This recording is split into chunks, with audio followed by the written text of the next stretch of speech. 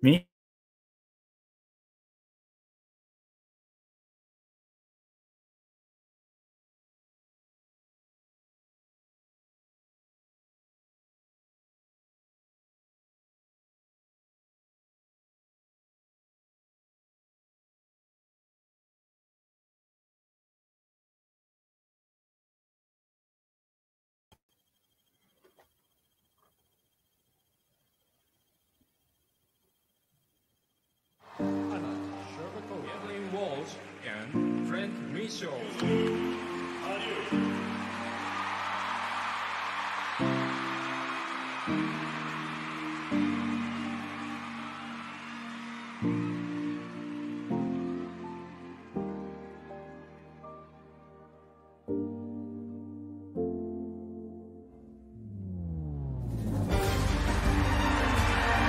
Beautifully done.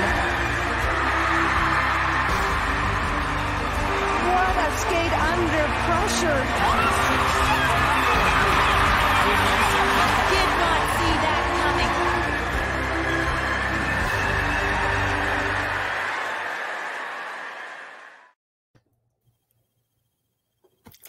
Hey everybody, welcome to That Figure Skating Show, but make it live. Make it live. Make it live.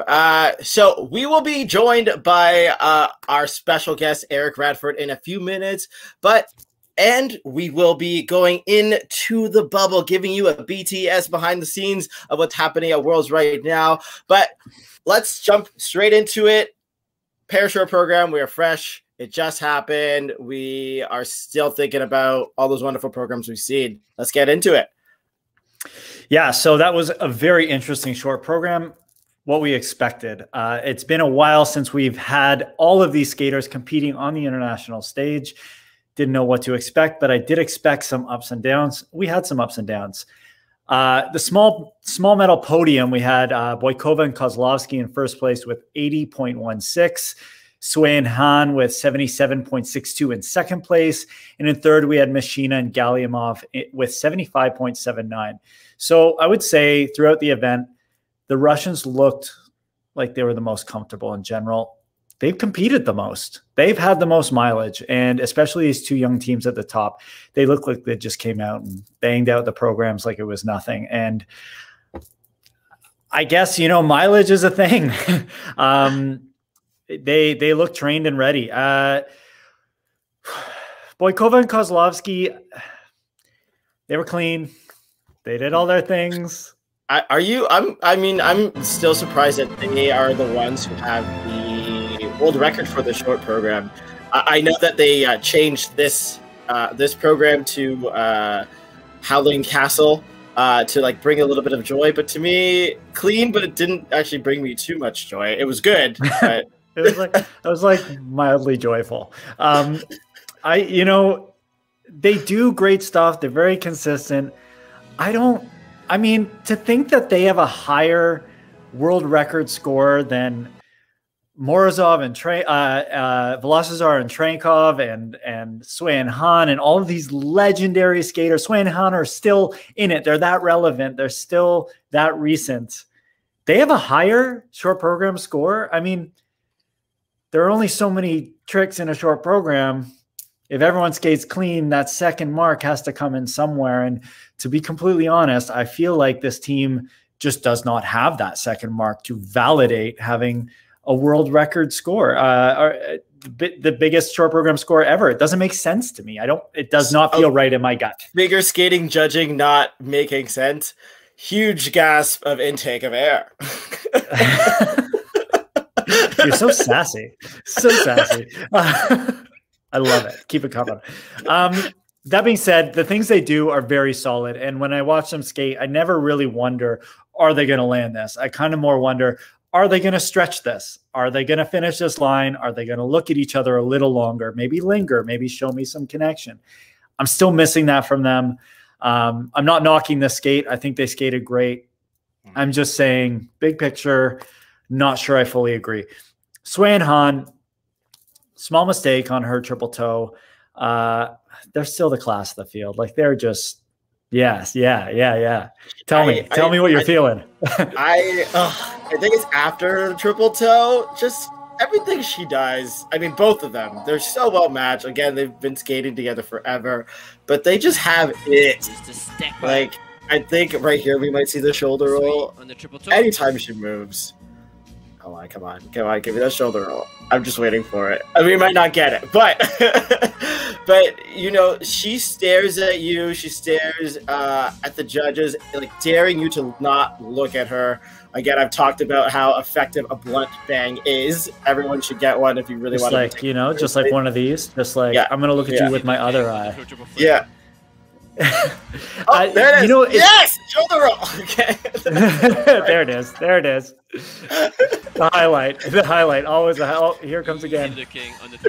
All right, give it to me again. You know, I will say though, her fire was like an 8 out of 10 compared to what we're used to seeing from her, in my opinion. You know, it looked a little like, I'm gonna give you some fire, but I'm not gonna turn the burner up all the way. They have been dealing with some injuries. He had surgery. Would that affect them? I mean, they've come back from injuries and surgeries so many times, it kind of feels like the norm for them. Like they plan their year around surgeries every year. It's kind of how it feels. But I mean, they've been doing this forever. Like you said, I competed against them my first season in Grand Prix with Kirsten. We competed against them in Skate America in 2010.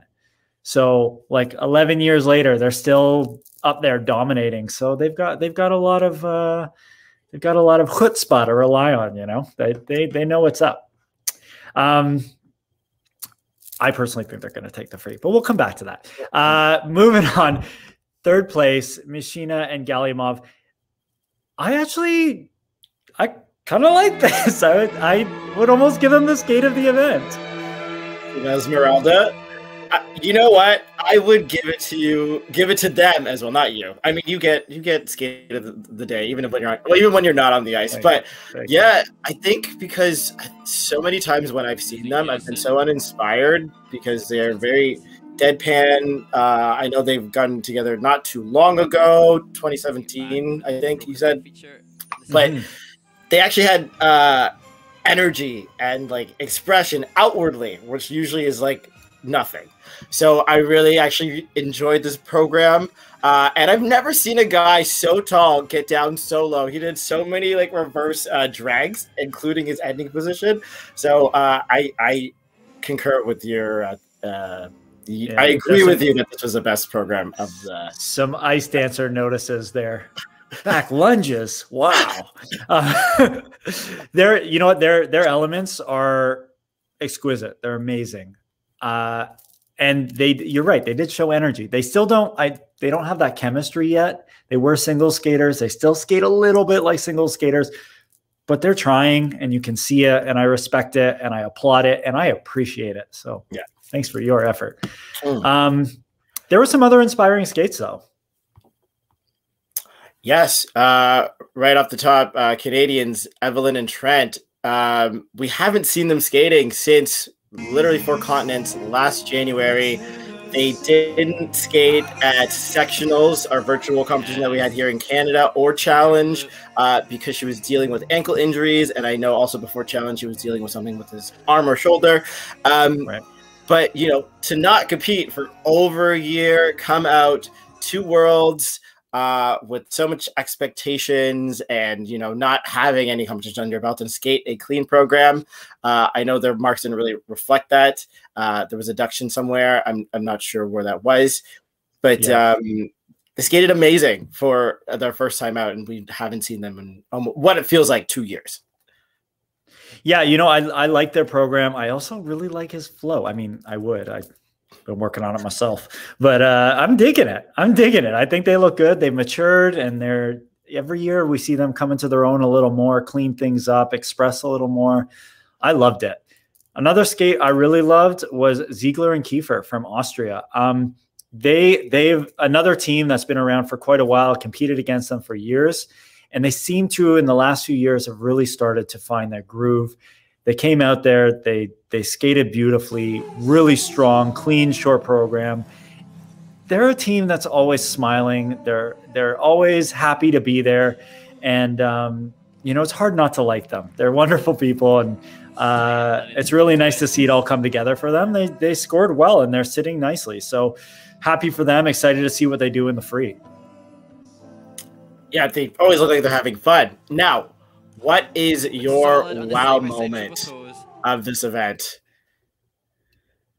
I mean, probably Peng and Jin, you know, that stumble off the top. It really shook them and us all up. And it was kind of bizarre. And then her dress popping open on the side. Oh, I didn't know. I didn't notice that actually. When did that happen? Right after the fall? Because it looked like it was definitely choreography for him to pull her back. But when I saw it, I laughed. I didn't mean to laugh to be rude, but it looked like he just like pulled her down. I know she tripped on her heel, but when did the pop happen? I'm not sure when it happened, but I noticed it about halfway through the program along the side of her dress that was split open, and I'm guessing that's the zipper. I would imagine the seam wouldn't burst that easily.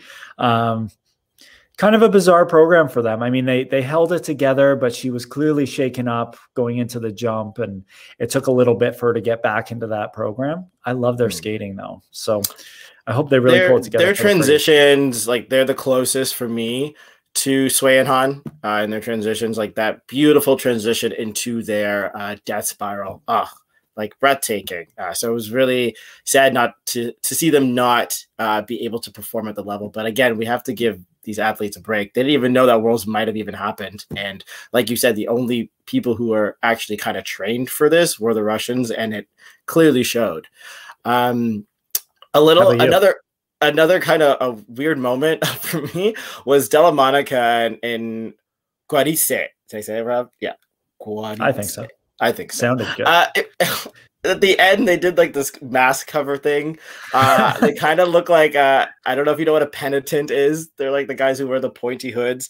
And you know, as a black man, I was like, I kind of had a little double take, but I didn't. I don't get modern art. I don't get it. Expression is expression, Asher. You have to open your mind. Yeah, I mean, yeah. Oh, it's so eerily quiet. Anyways, we'll talk about that later. But yeah, interesting. I mean, maybe it was an homage to masks. Yeah, maybe. Yeah, it's couture, Italian. It's couture. Yeah. Also, they didn't have a very open a Gucci store soon. They also didn't have a very good skate, so I'm wishing them good luck in the free program. But do you know what time it is, Dylan? It's an exciting time because we are about to bring in a very special guest, the one, the only, two-time world champion, three-time Olympic medalist, the most decorated pair skater in Canadian history, Eric Radford. Oh, give us a side. What an entrance. Didn't see you guys there. How are you? Good. How are you, Eric? Look at that beard. I'm loving it. You inspired me, Dylan. So there you go. You're welcome. I have to say that what you guys, like all the points that you guys have pointed out about all the teams, I was just like, me too. I agree with like everything that you guys were saying. Oh, great. So we don't need you here. Thanks. Okay, bye. No. Okay, bye. So before we get into the skating, let's just, how's life? Tell us a little. To be 100% honest, life has been a little bit challenging. I think that everybody across the board, everybody I talk to, COVID's starting to like get to people. The changing of the weather is very nice. Being able to go and spend more time outside is really nice. I've been busy coaching, skating every once in a while, just kind of trying to stay in shape, I guess, and working on music like I have been for like the last year. And how is music coming? Anything new and exciting that we can look forward to? There's a couple things. I mean, I'm still continuing to work on my album, still piecing it together slowly. Got to come up with a plan about how and when to release that, but very exciting. Are there any songs dedicated to me and Dylan? Maybe. Silence. Oh, it's fine. We heard your answer. Silence was the answer, and it said everything. It was definitely. It's geared towards you guys when you wake up in the morning and you have a cup of coffee and you're watching the sunrise over like a mountain. Yes. Yeah. I live in Ontario. There's no mountains. Maybe Blue Mountain. I don't know. You can barely see Blue Mountain when you're right beside it. I don't think you can see it. It's more of a hill. It's more of a hill, and it's More of a hill. Yeah. Okay. So all right. Life's going. So Yes. back to skating. Tell us what you thought about the event. First of all, I think like everybody watching, it was just so nice to like sit and watch figure skating again, and especially like at a really high level and in a very sort of high caliber event. I totally agree with what you said about the Russian teams. They look strong across the board, and of course they've had the most sort of competition experience. Very nice to see Sui and Han. I also did agree with you about what you said about their energy kind of being an 8 out of 10. When I went back recently and I watched their long program from Worlds in 2019, and they were just like electrifying, and they always are amazing, but I didn't feel the electricity this time. One thing I wanted to point out was Ashley Kane and Timothy Leduc's side-by-side spin, where they do like a full split and they were keeping in sync. And that's one of the most incredible side-by-side spins I've ever seen, and most difficult side-by-side spins. So props to them. Was super proud of Evelyn and Trent's short program there. I feel like they're showing more maturity. I thought that was a great piece of music for them, a great vehicle. And to go out and kind of like, skate a clean program there in that moment it's a big step. And you've been working with them over the past year. Yeah, I think that the commentator mentioned that I am one of their choreographers, but it wasn't for their short. I choreographed their long program, which we'll see tomorrow, I believe. And how is that working with a team that you've competed against? That Trent is someone who's been around the Canadian pair scene for so many years. We've watched him come up. What's that like working with him? It's awesome, and I love seeing a team like that that's kind of really breaking into the upper like echelons of skating in the world. And you guys know it'll be the smallest details that make the biggest differences. And I feel like that's where I have a very good eye for those types of details, and to kind of be able to try and pass on, what I think I learned in like the last few years of my career, because that's what Megan and I were, really trying to do as well, is try to get those little details. And when you give them just a little correction and then they go and they do it, or like a little step and they do it just a slightly different way, but it just hits you in that way. Like it's so great to see. And I love seeing that type of improvement. And that's also what I wanted to bring up about Miriam Ziegler and Severin. I could see more detail in the small little movements. Like even when they connect arms and they lift their arm going into the twist, I was just like, that's new. Like that's a whole new level, just that little move right there. So I was really proud of them, because I'm good friends with them as well. And it's nice to see a team like that works so hard and just has such great passion for, yeah, exactly, right there. That has a team that has such great passion for the sport, just continue to push and improve and make those small steps, climbing up the ladder. And still enjoy themselves. It's so admirable to see a team kind of, no matter what their season's looking like, they come back, they smile, they're gracious, and I don't know, such great ambassadors for the sport. Yes. I was gonna jump to Kirsten and Mike, but quickly, speaking of people who really love the sport, Zoe Jones, she and her partner, had 20 days to prepare, and she is the oldest pair skater at this event. Can you imagine being in your starting position and you're like, I've skated for 3 weeks. I'm at center ice at the World Championships. Like, okay, let's go. Like, it's almost unfathomable. It's a no for me, but she clearly loves the sport so much. Yeah. That's some courage. That's some courage. That's some vulnerability right there. Yeah. And so heading back to Kirsten and Mike, we definitely had them in the medal hunt. They definitely belong there. Such a great trajectory from last year. With heading into 4 continents, heading into the final, and then preparing themselves for World. Unfortunately, was canceled. Great skate-ish. A lot of mistakes that took them down. What did you think about their performance and where they're going to be headed for the free program?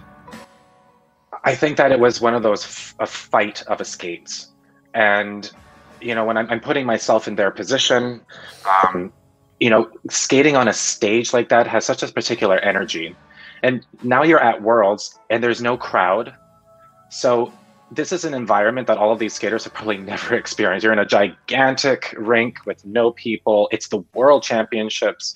You may have competed a handful of times, but never like in this capacity. And I think that it was probably, I can imagine that, they're trying to draw upon training that they didn't have, and they're trying to draw upon competition experience that they didn't have.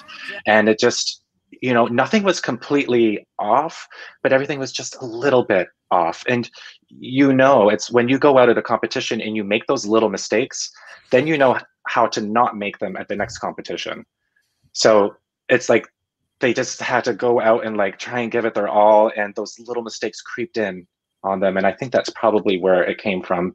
And I'm sure that they're probably disappointed, but even from the short to the long, I think that they're strong, they're intelligent, they're seasoned, overall seasoned competitors, not this past season, but they're going to be able to I'm sure that they're going to come out, and those little details are not going to be there. Those little inaccuracies aren't going to be there in the long program. Yeah, it almost looked like that short program was a first Grand Prix or an Oberstdorf type skate, like the program looked great. Just some little things that you would, like you said, normally work out those kinks as you go into the meaty part of the season. And an unfortunate time, it's funny that you said meat, because I'm thinking of season, and then I went to seasoning, and then how no one is really seasoned or ready to be pulled out of the oven for Worlds. Yeah, not quite done. Put it back in. I did want to ask your opinion before we get to some fun Eric type games. What are your thoughts on Alexa and Brandon? I think that they look great. I think that, and when you first heard that they were going to be skating together, you could see that she was I think the stronger skater in that team, and he was probably the stronger skater in the other team. And when you take those two and you put them together, you have an expectation. And I think that we're seeing that they have a lot of great things together. And I think that when it came to their skate tonight, you can see the potential. It's just, again, first year team, weird competition season. And I think everybody can agree, though, heading into the future, that they're going to be contenders for sure. Yeah, no, I love them. I think they've got a really fresh look and a lot of energy and speed and excitement to their skating. So I'm excited to see what they do. All right, enough on that. Let's move on to some skating. Enough skating. Let's play some games. Eric's favorite game, for those of you who don't know, is a game called Would You Rather. And he likes to ask questions that, put you in a bit of a pickle. And he likes to watch you squirm when you don't know how to answer them. So he's a little sadistic, but we love him anyways. As Linda would say. Yeah, as Linda would say. Sorry, Mom. It's rude. So we just have a couple. But so the first one is, would you rather have to compete with back-to-back free programs in a pair event, or compete in the last group of women for the free? You mean like me compete in the last group of women, or am I a Russian, a 10-year-old Russian? No. You have your talent. Don't try and take the talent of the Russians. You have your talent. Yeah, how dare you? You think you have an avatar, like a teenage Russian avatar? Do I get to use a joystick? I think that I would rather compete in the last group of the ladies, because people would at least know that there was no hope inhale of me ever doing anything. Yeah. Okay. You know, in a pair competition, they may have some sort of expectation, but in that, I could just go out and probably, like, I didn't even have to jump. I would just try and enjoy the moment and perform for the audience and put all of my energy and intention into that. You would take humiliation over pain, is what you're saying. Humiliation over pain. I would be in that situation. I would be more impervious to humiliation compared to. But what if it was a situation where you would be humiliated, like you were supposed to be in that event? Let's make it a little harder. But the number one rule for Would You Rather is no ifs. Okay, that's true. Fine. I'm gonna go with one long program with killing myself on quads versus 2 back-to-back with 3 lifts and jumps and twists and everything. Fair. If you pop a flip, it could have been like I was trying to go for a quad flip, it just turned into a single. I wasn't there today, guys. I just wasn't there today. I know Trusova has 5 quads planned, but I would have 6. But I would only do 0. Oh, here comes Eric Radford. He has 6 quads planned. Yeah. My final score. He's writing all sorts of things on your protocol, like quint lats quad toe combo. This is the first lady attempting a quad axel.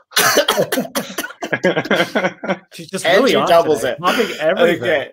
Second, I bet Jackie is yelling at us right now to move on. But we have one more Would You Rather question. All right. Would you rather come out of retirement to come last at your first and only competition of the season, or have the worst skate of your life be a reoccurring nightmare every time you went to sleep? Oh, dude, that's a really good one. I know, Jackie. I know. I'm gonna answer quickly. I'm gonna go with come out of retirement to come last at a competition. Ouch! And have a reoccurring that I'm having my worst skate. I think I would go with the reoccurring dream. Okay. Really? Yeah. There's something. I mean, a dream. I know is a dream, but reality. I think we all know the difference, right there. I mean, waking. If I chose A, I would probably end up having that reoccurring dream anyway. That's fair. So I may as well skip the reality, and I will just deal with my own reoccurring dream without everybody else having to be a part. Very practical answer from Eric Radford. Good answer. Yes. Very practical. Yes.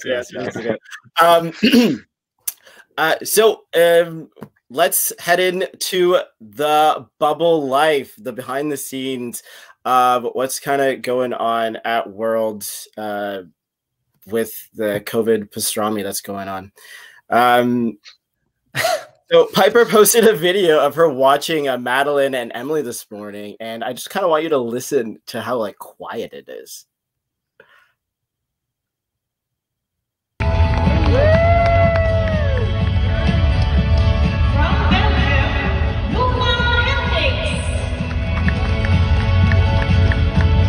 Like when you walk into a club and realize no one's there. No one showed up to my birthday.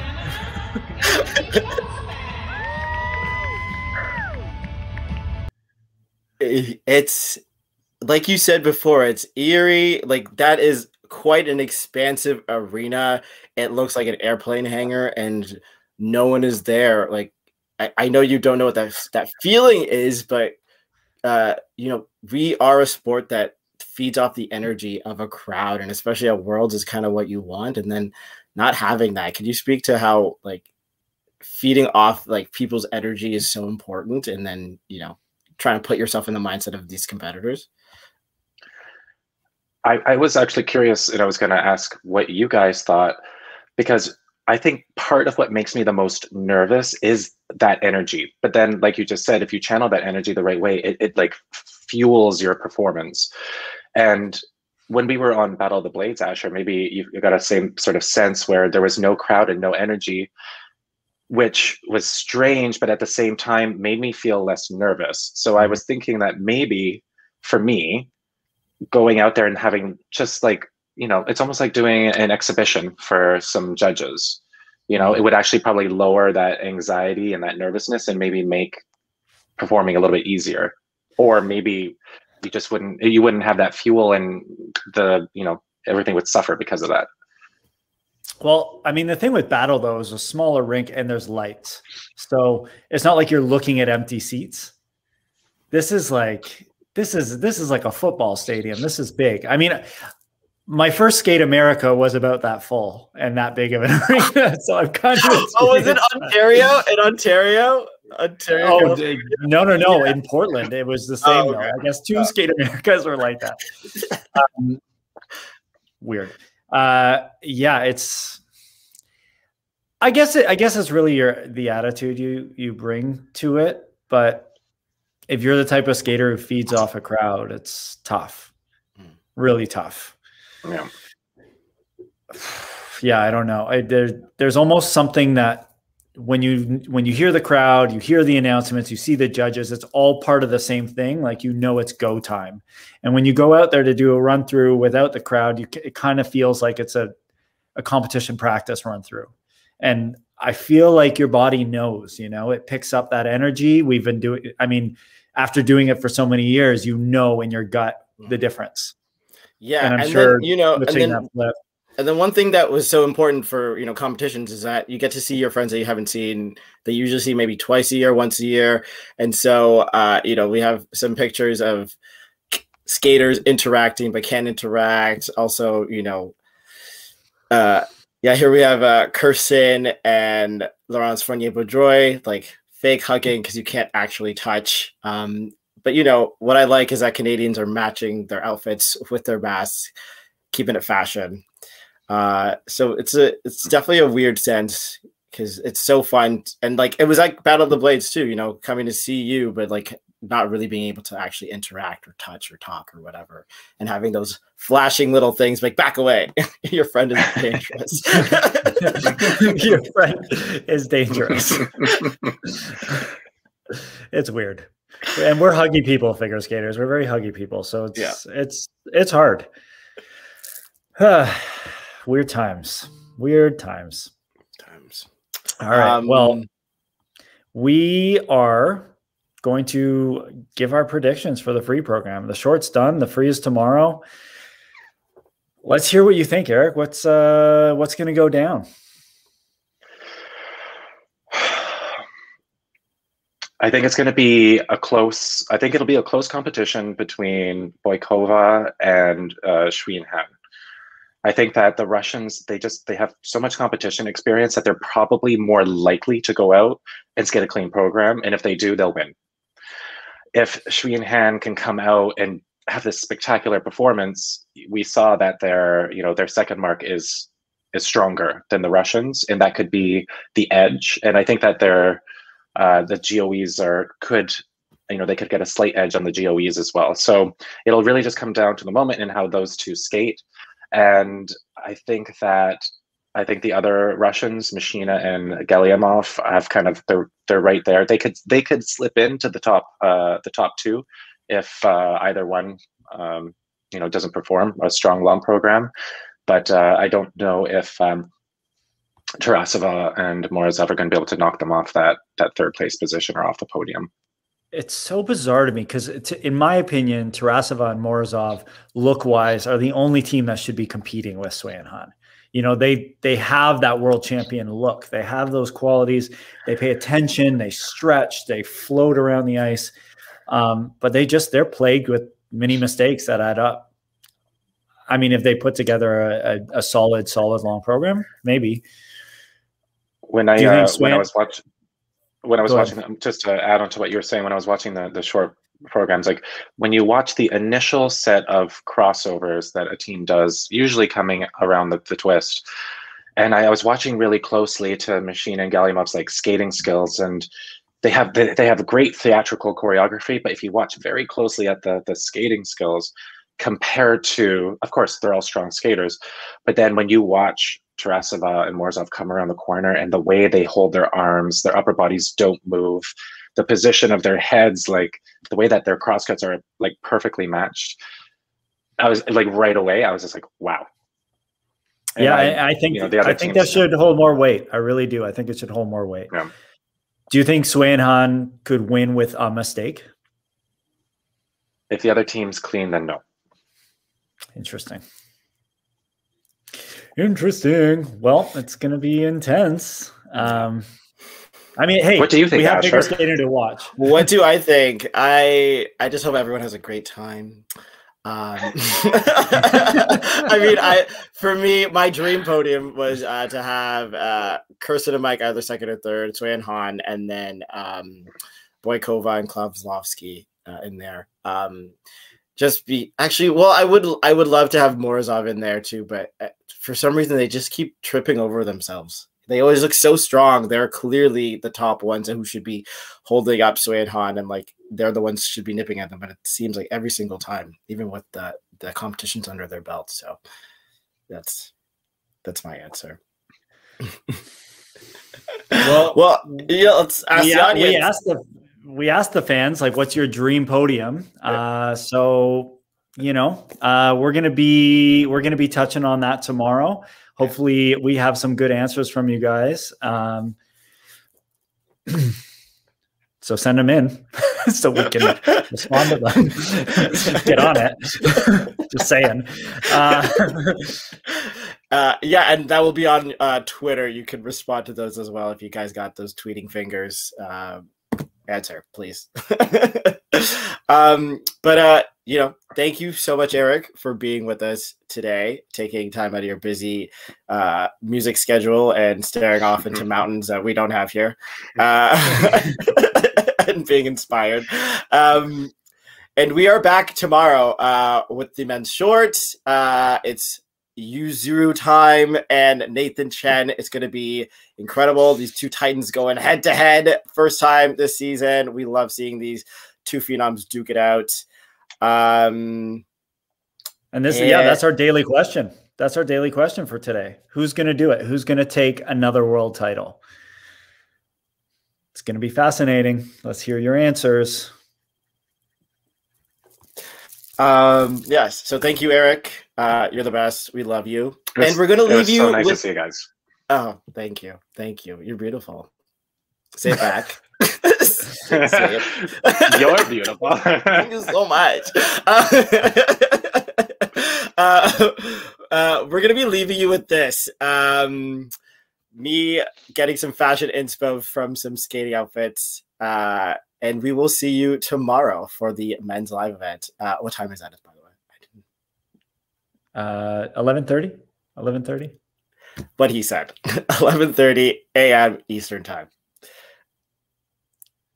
We will know that here, whether she tries it or not. First girl. Oh, isn't that great? The first time an American only majority